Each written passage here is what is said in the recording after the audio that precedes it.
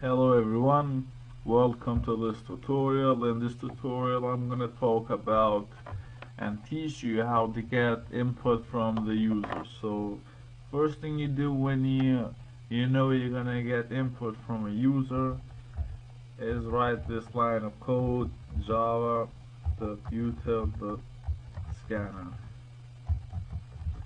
So in this java.util.scanner command you have, it's called a package, and in the scanner it uses all the classes that you need to get input from a user. Now let's write the class's name and call it basic. Open these, save this file. So basic, you need to copy this.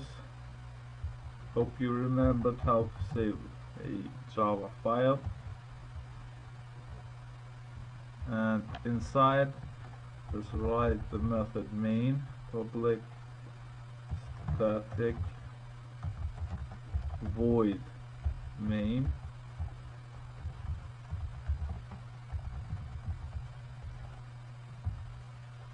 Open the braces, and the first thing we need to do is use the scanner. So this line of code, the first line of code, gets the scanner for us, and make sure you always write it at the top before the class's name, this line of code, when you need to get input from a user.